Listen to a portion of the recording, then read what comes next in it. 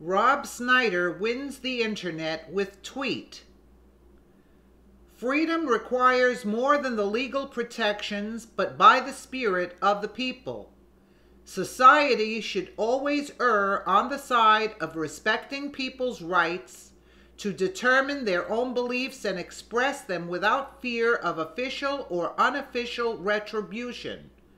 Debate and persuasion should be the reflexive response to disagreement, not an authoritative impulse to silence.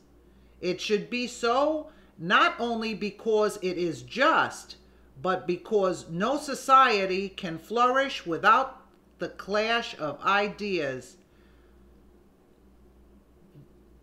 The attack by the silencing, quote, mob on language and free expression is the new McCarthyism, this time from the left.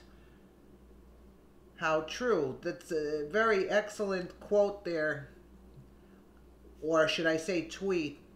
Let us know what you think in the comments below. And again, thank you for watching.